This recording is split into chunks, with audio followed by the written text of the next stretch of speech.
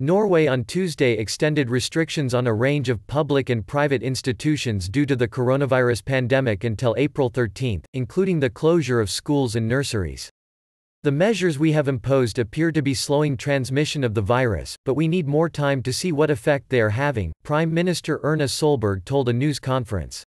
The restrictions, which also include refusing entry to foreigners who do not live and work in the Nordic country and forbidding people to go to their cabins if they have one, were initially imposed until March 26.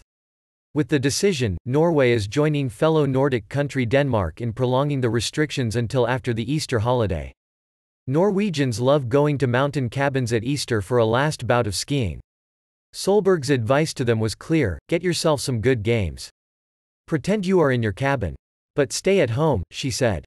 The total number of infected people in Norway rose to 2,566 on Tuesday, up 196 from a day earlier, according to the official count by the Norwegian Institute of Public Health.